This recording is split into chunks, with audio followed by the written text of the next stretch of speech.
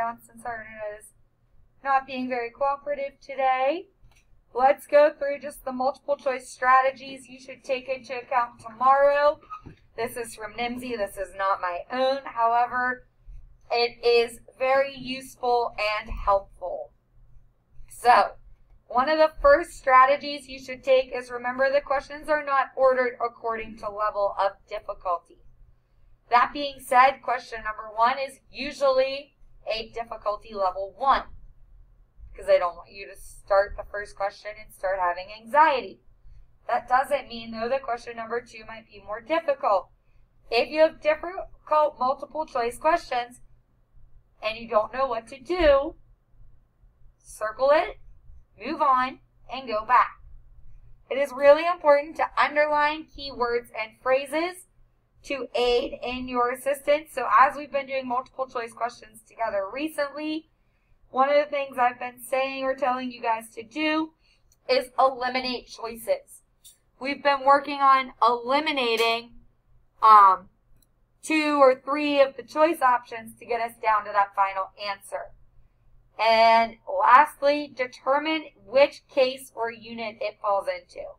Is it a limit, a theorem, a derivative, or an integral? For derivative questions, watch for the product and chain rule. For derivative questions, watch for the product and chain rule. We have a tendency to forget to do both when they're in a single problem. You can't do a U and do it wrong. Like, so sometimes the question doesn't need U substitution and you use it, then it still will work.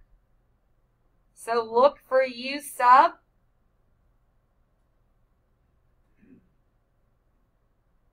And if time allots, check integration questions by taking the derivative. So again, strategy 7, eliminate choices that cannot ever be correct.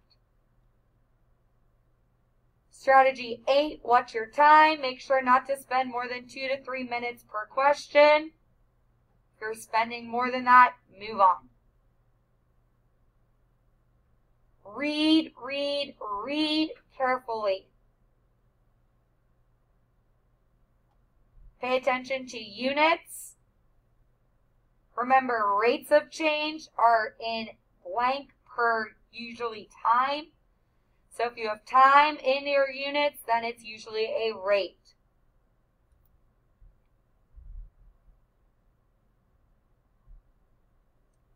Remember, only 5 to 6 questions are actually calculator active on the calculator multiple choice. There is no penalty for guessing.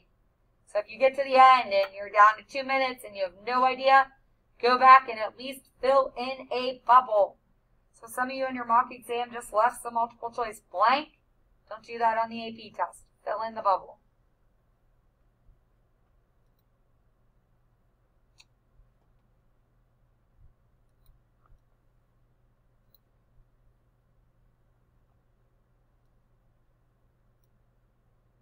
So here we have 3 graphs. So you have F, F prime, F double prime. It says the graphs are labeled. One of the graphs is F prime, one is F double prime. Which of the following identifies each of the 3 in correct order? So, what you're looking at is the zeros. So we have a 0 here and here. We have a single 0 here. And we have 1, 2, 3 zeros there. So the original graph, we know, could potentially be any of those, but if you look at the first one, it has a 0 between 0 and 1 and a 0 near 2 and kind of near 3. And then it has an extrema around 2. So here, this extrema could kind of match that 0. But conversely, this extrema could kind of match these zeros. and vice versa. So then we look at the third graph, and we say, here's an extrema, here's an extrema. So that also matches those zeros there. Now let's talk about increase, decrease, and positivity. So this graph is decreasing, which means its derivative would have to be negative. So I don't have any graphs that start fully negative. So that probably tells me that the first graph is the second derivative. Looking at the next graph, it goes decrease to increase. So if it goes decrease to increase, then I'm looking for negative to positive. This graph here goes negative to positive. So that gives me an idea that 2 could be the first or original, then 3 is the derivative, and 2, or 1 rather, is the final derivative. Do you see like where I was looking at the positive, negative, increase, decrease? Okay? So this is F, F prime, F double prime. Sorry.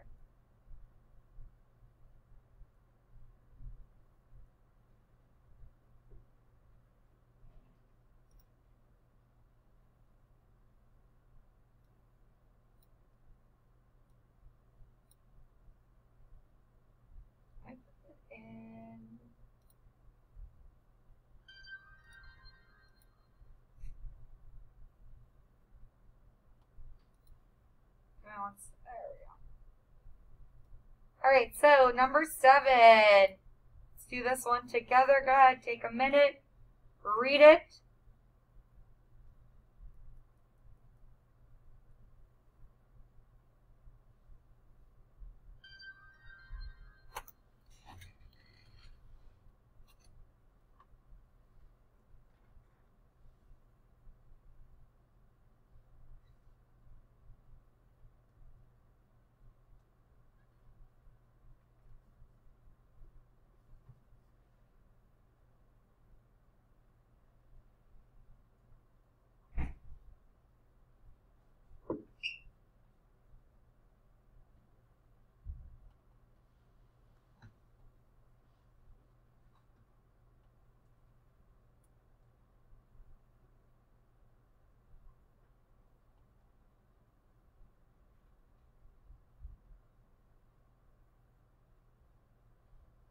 Okay, so the 500 represents the weight. The 80 represents the cost per pound, since the function is a cost. So it says the cost to shred 500 pounds of a document is $80. That would be if this was the original function. So that would be if it was C of 500. I'm not averaging anything because I'm not dividing 80 by 500. So B is out. C, increasing the weight of documents by 500 pounds will increase the cost to shred the documents by approximately $80. So that doesn't really work.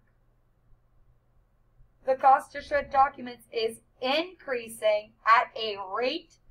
So, okay, this is a rate. It's positive. $80 per pound when the weight of the documents is 500 pounds. D is the correct answer. Okay. So that kind of goes through each of the strategies needed. In the meantime, it does look like my Kahoot is working. These would be calculator questions, but again, we know calculators aren't always needed for every question. If you want scratch paper, I have some sitting on my windowsill. Also, Austin, if at any point you want to close that window because it's cold or breezy or whatnot, you can. My room was very warm this morning.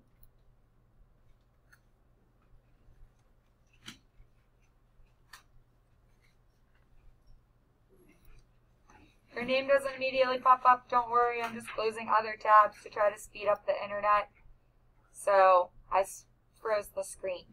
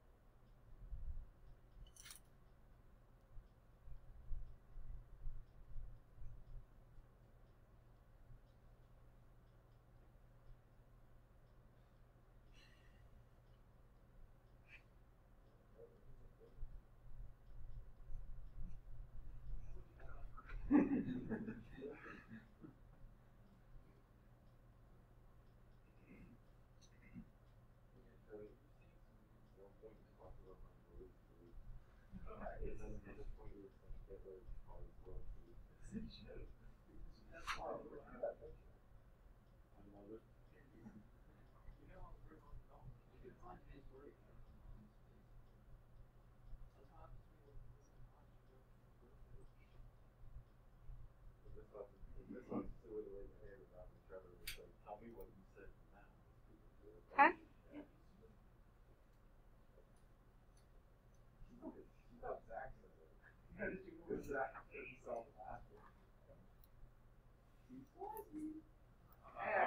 Oh, I got you. I got you.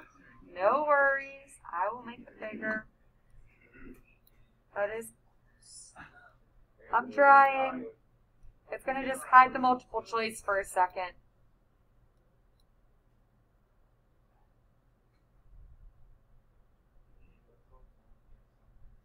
I'll put the multiple choice back. I didn't know it was going to do that.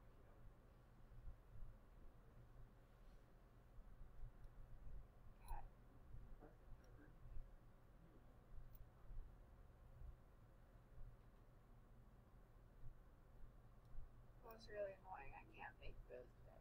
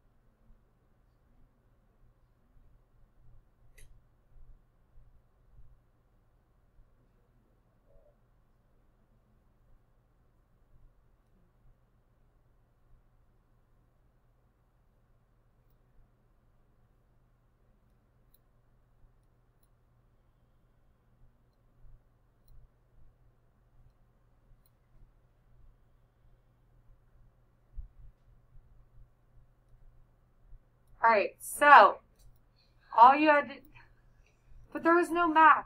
So it says the radius of a circle is decreasing. So you're looking for a negative, a rate of 0.1 centimeters per second.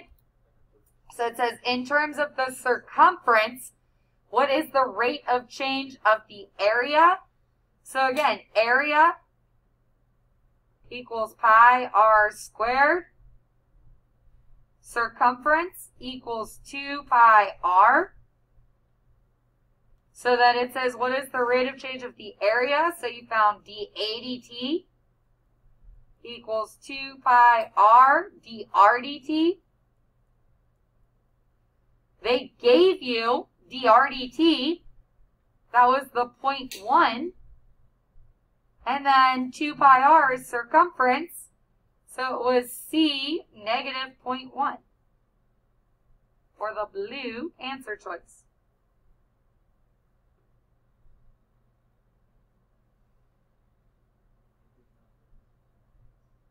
What? It did not register in my head that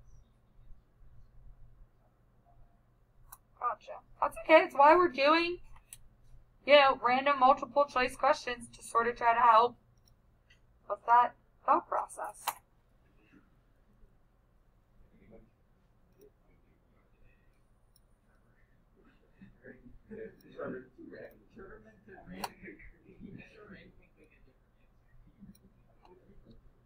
Okay, so I'm going to give you a second to look at the graph, and then I'm going to pull up your answer choices. So here's our graph. There's an open circle at A and a point above. So, which of the following is false? Meaning 3 of those are true.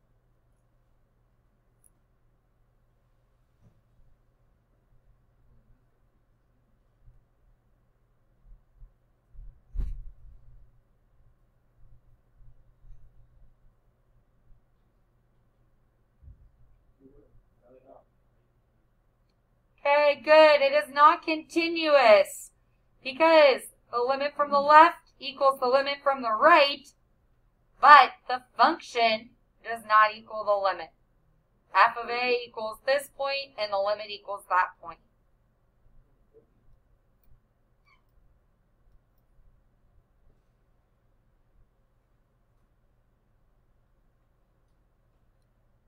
Okay, this is a calculator question.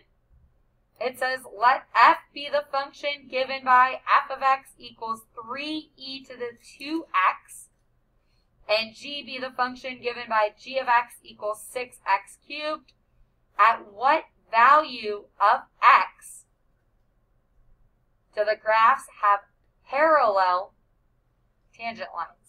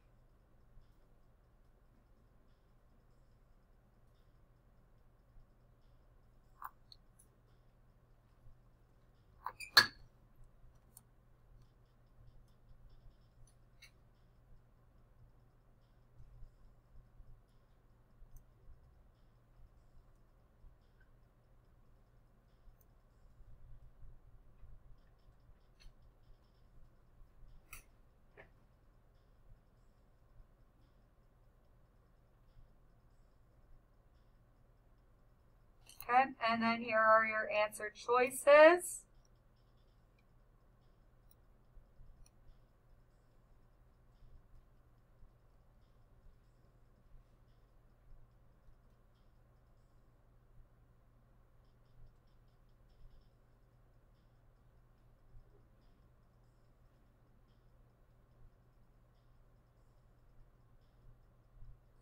wish I could pause the timer like I can on quizzes.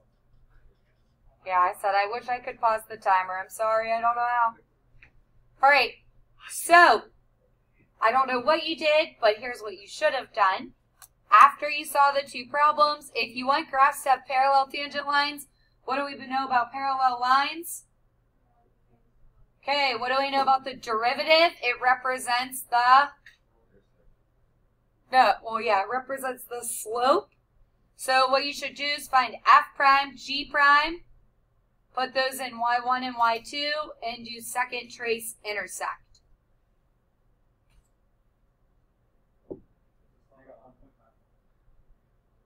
How?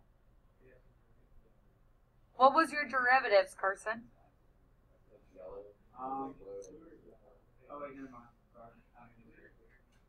Did you put in the originals? No, I just simplified. Okay. Because it should be, guys, your derivative should have been 6e to the 2x and 18x squared.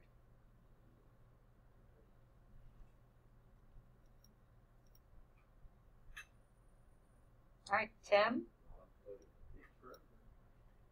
Trip.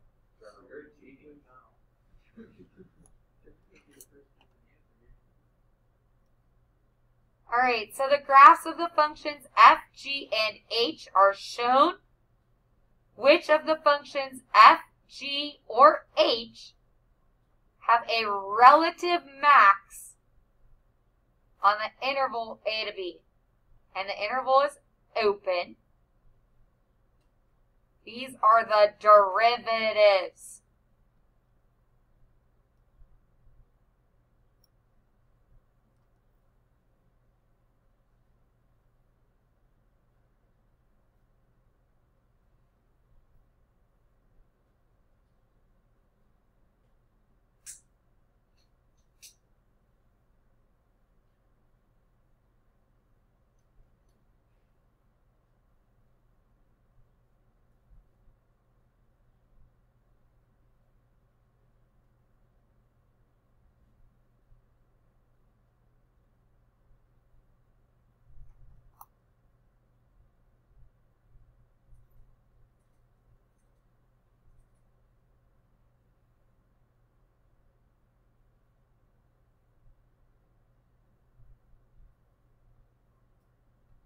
Yay! Alright guys, so to have a max, the derivative has to go from positive to negative and cross the x-axis. So you were looking for your zeros, and this had no zeros, so h wasn't an option at all. That left f and g, but this one goes from negative to positive, so that's a min. This has a min and a max. Good?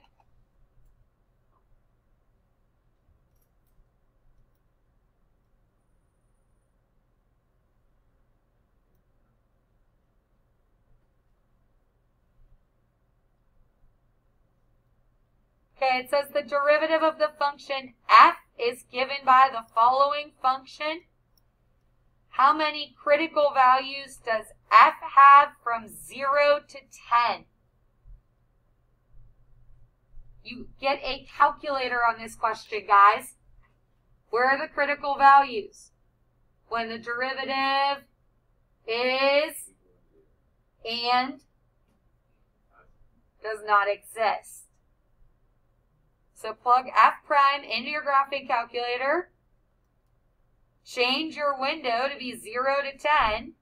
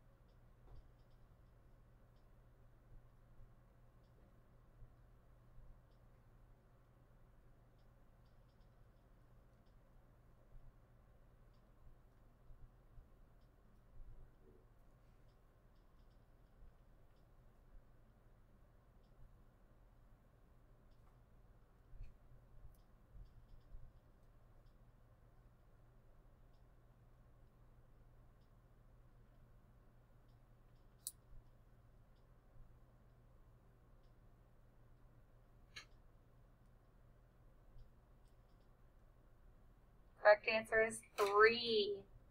All right, for those of you that picked 4 and 5, I could kind of see maybe why you thought that, because I also put this in my calculator and looked at the graph. However, if you use the second trace 0, it did not cross. It would have told you second. I did second trace. I looked at the 2 points to the left and to the right, and I got error, no sign change. You could also have done second trace while in that graph area, and you could have just traced the graph. And as you were tracing the graph, you could have looked for sign changes also, meaning you watched the y values and just watched to see if y ever went above or below near those points. And if you watched the y's, they kind of just hovered at like negative 1.29 the whole time. Okay?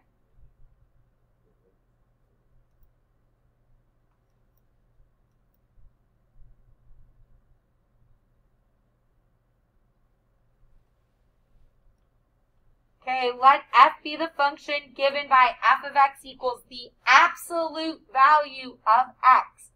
Immediately, you read that, picture that graph in your head.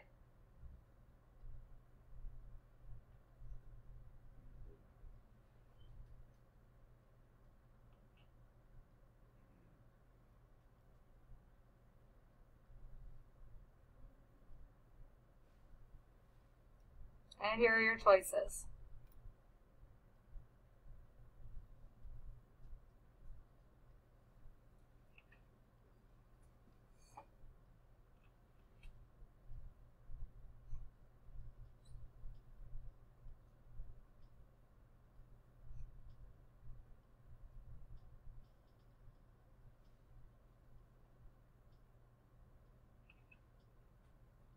So this is a calculator question. This is one of those ones that a calculator, I mean, I guess you could graph it, but having its graph doesn't really help you if you know all of the information.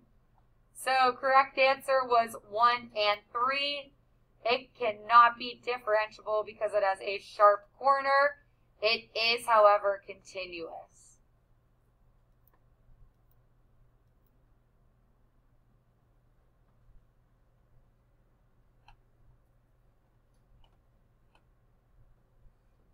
Okay, if f is continuous and capital F prime of x is equal to lowercase f of x, then the integral from 1 to 3 of f of 2x dx can be rewritten as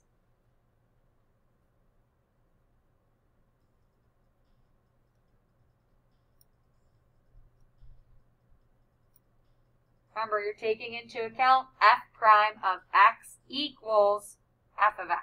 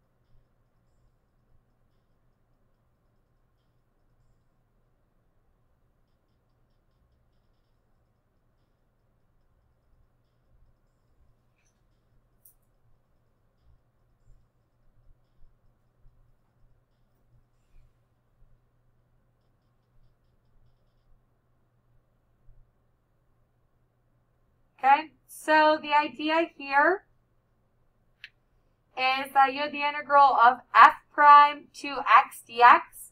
My u value was 2x, my du was 2 dx. So that meant that this was really like 1/2 the integral from 1 to 3 of f prime u du. If you anti-derive, the integral and the derivative sort of cancel each other. So you had 1/2 f of u from 3 to 1. Replacing the u back with its original. That was 2x. So then you had 1/2 f, 2 times 3 is 6, minus 1/2 f, 2 times 1 is 2. So you had 1/2 f6 minus 1/2 f2, or the green answer. Those of you that picked yellow, what did you forget to do? Forgot to account for the 1/2 in the u sub. Okay?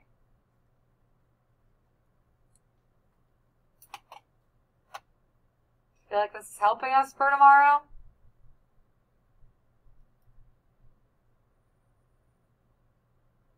All right, Maddie and Caitlin coming up.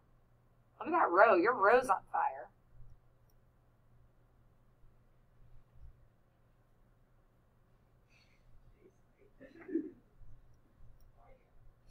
Sorry, Chase.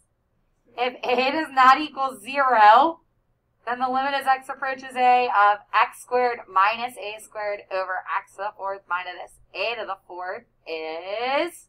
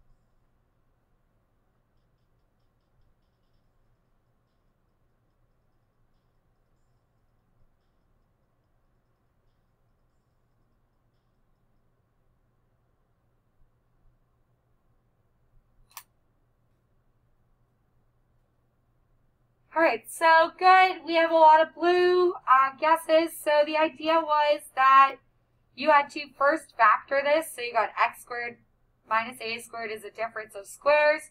So you got x minus a, x plus a. The bottom is also a difference of squares. And that became x minus a, x plus a, x squared plus a squared. So the top canceled and became 1. The bottom you were left with x squared plus a squared. And then at that point, because you had x squared plus a squared and 1, you could simply plug in. And you got 1 over a squared plus a squared, which gave you 1 over 2a squared.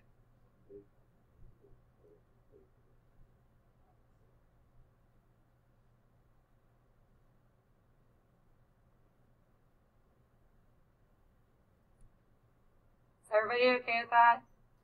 Because I didn't write out the factoring part. I have it back here if anybody needs to see it.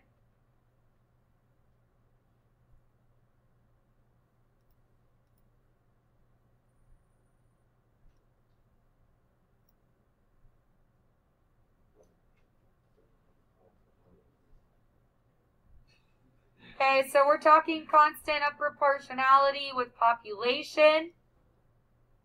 So it says the population grows. This is a differential equation. You got dy dt equals ky.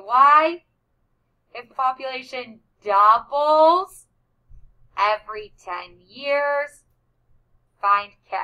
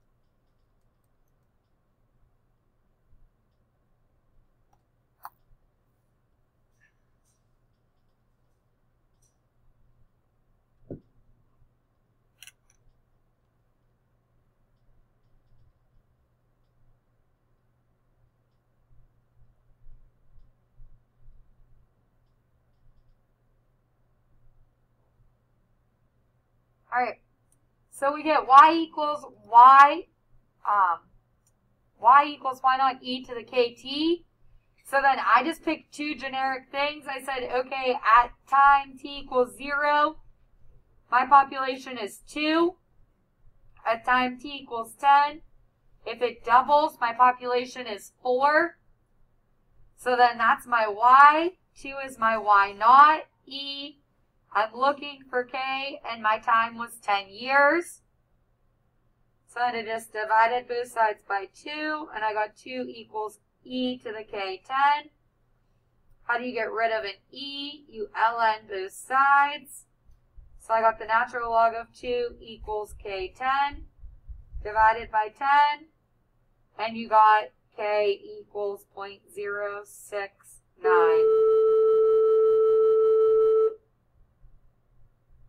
So not a ton of calc, but calc concepts in terms of knowing what comes before that derivative. So you could have, if you didn't remember this formula over here, the y equals y naught e to the kt, you could have taken the integral with separation of variables and also done it like that.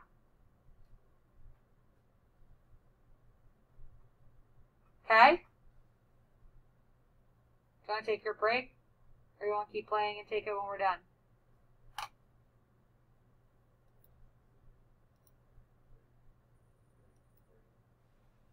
Okay, well, you got to finish this one then. I'm sorry, because it's going to go into the question.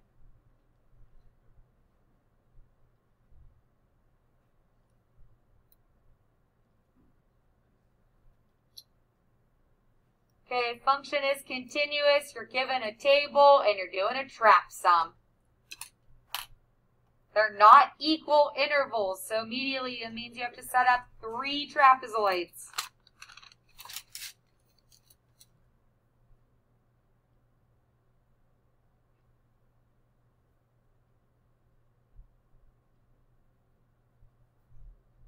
It is a calculator question, so once you set them up, you can use your calculator to get your values.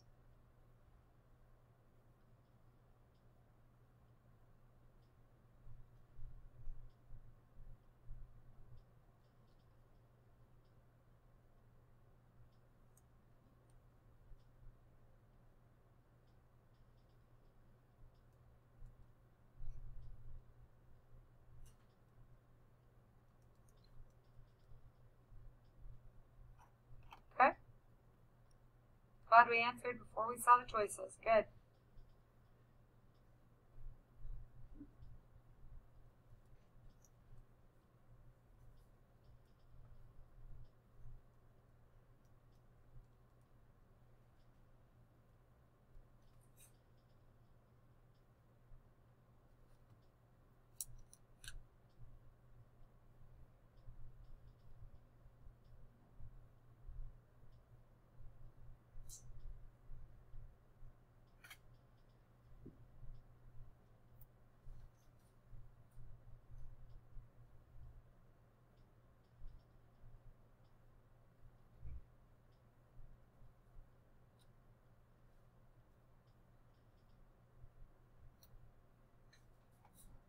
Fantastic. Correct answer is 160. So your first trap was from 3.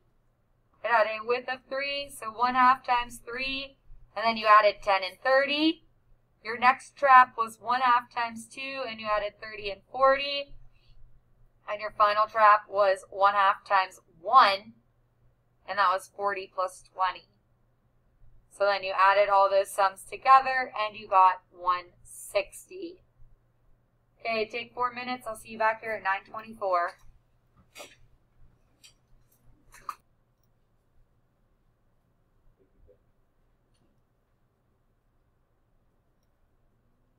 Good. Okay, there it is.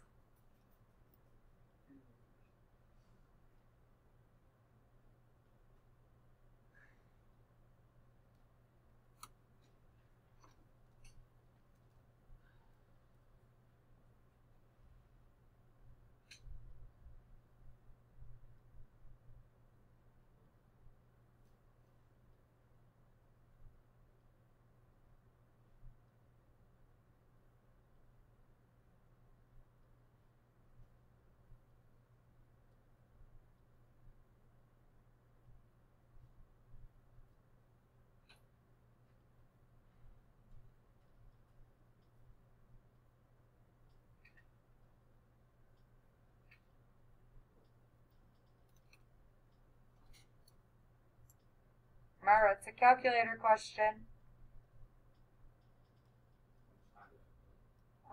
Like 60 some seconds.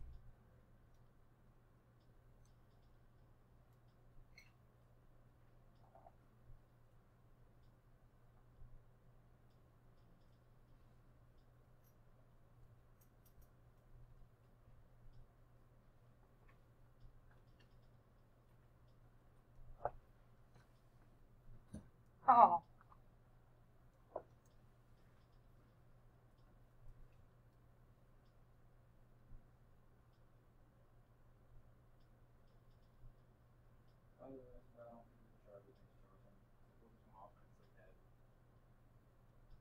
That's not good.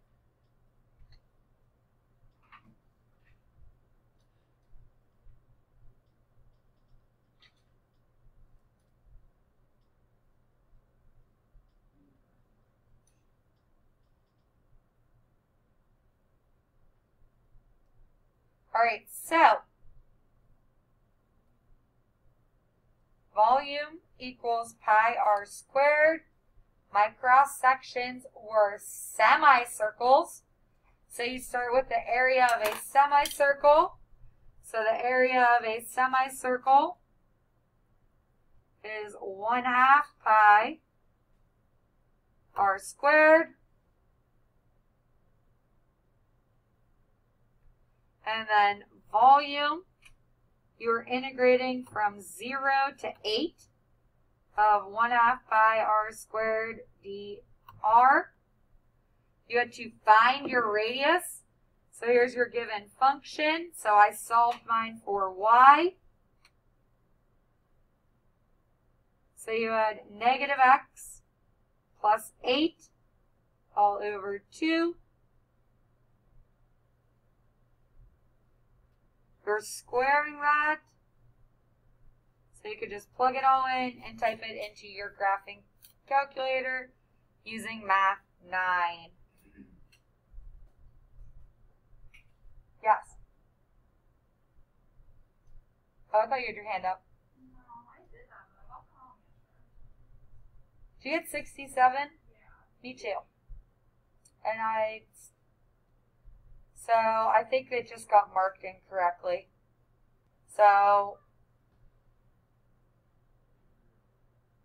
I'm going to go look up the exact question. So we're going to put a pause on that. Because I just realized that they had yellow marked. I had 67.02064.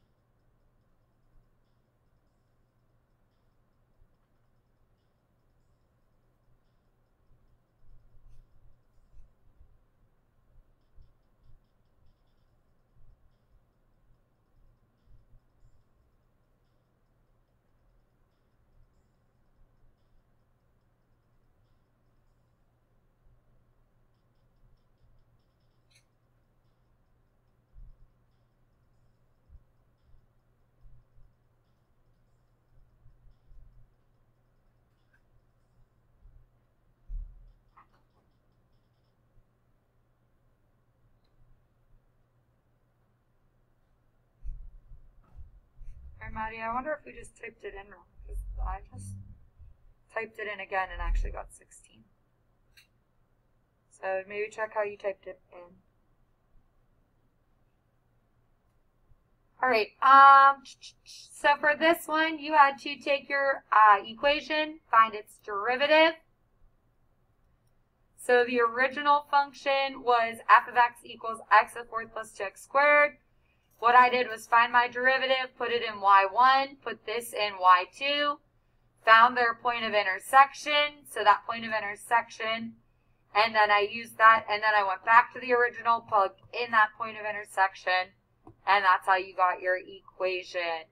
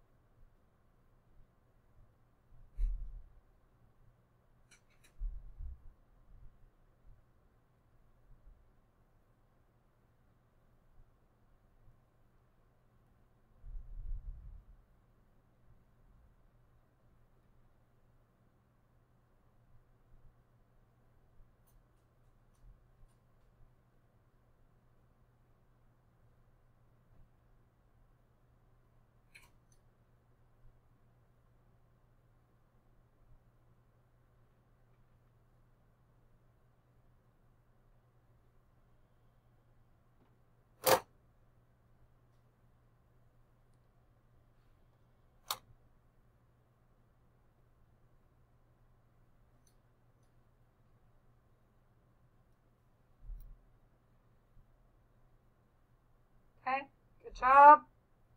So, again, for this one, it's a lot of calculator. You're typing it in. So if that's the antiderivative and you're given this point, then you can use that initial condition to work backwards and then find f of 9.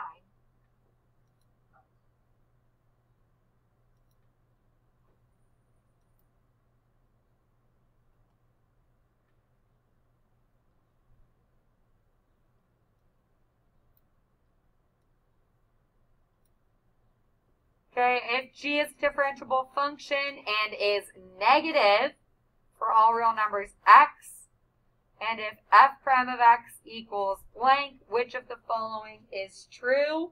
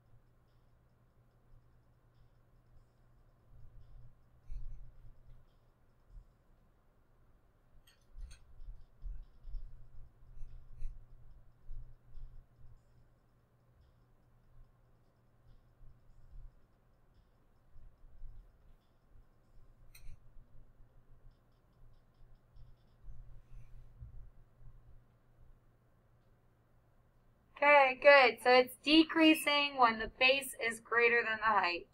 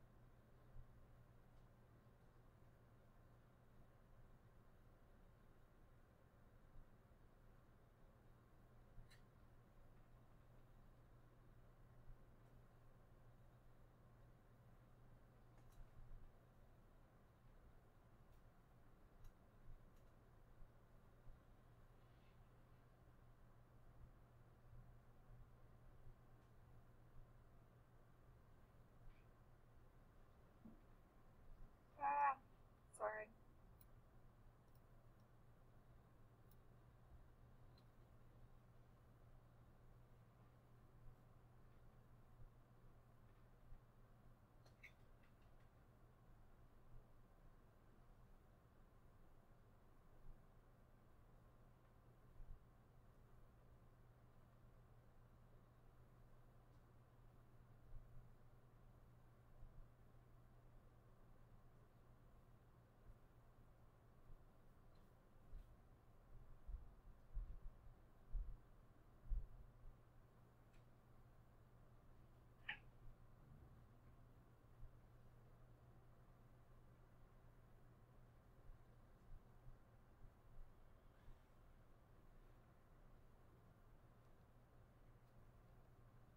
Okay, good. It was 1, 2, and 3.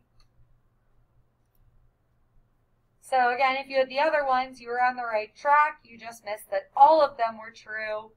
So does it have at least 2 zeros? Yes, we know this because we can look at the values and say, okay, it has to cross at least 2 times. So based on all of our answers, we all knew that 1 was true. Number 2, the graph has at least 1 horizontal tangent. That is also true. We know that because the graph has to have at least a curve, and a curve gives a horizontal tangent, and because it's differentiable. And then for C, from 2 to 5, f of C equals 3. That is IVT. And again, if at 2 it's a negative 5, and at 5 it's a positive 5, and it is continuous and differentiable. Remember, differentiability implies continuity. If it's differentiable, then it's also continuous. Therefore, IVT applies, and this has to occur.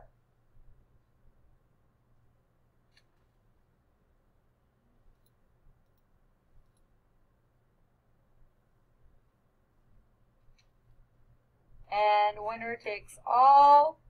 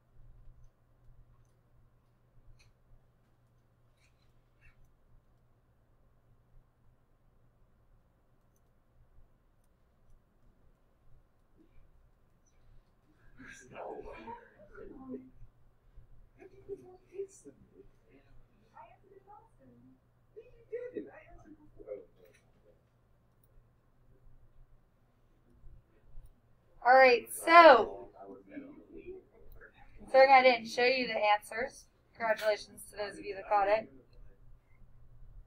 Sine, in order to do this, this is an area under the curve. You had to set up an integral from k to pi halves of cosine x dx. Find that antiderivative. So the antiderivative of cosine is sine. So you had sine of pi halves minus sine of k. And then you were told that that area was equal to 0.1. And then you just worked backwards. So you subtracted sine of pi halves. Divided by -1. And you had the sine of k.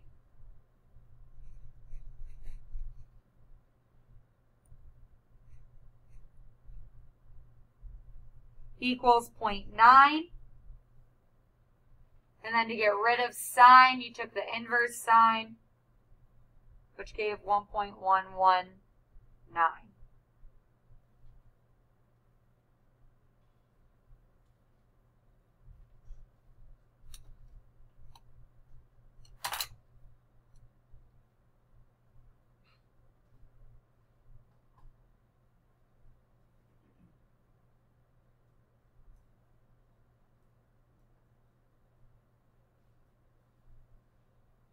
Okay?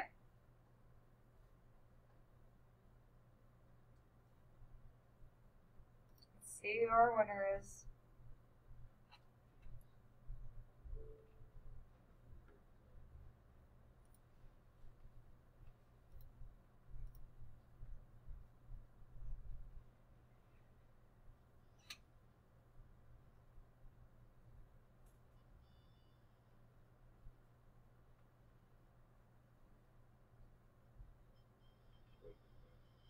Job.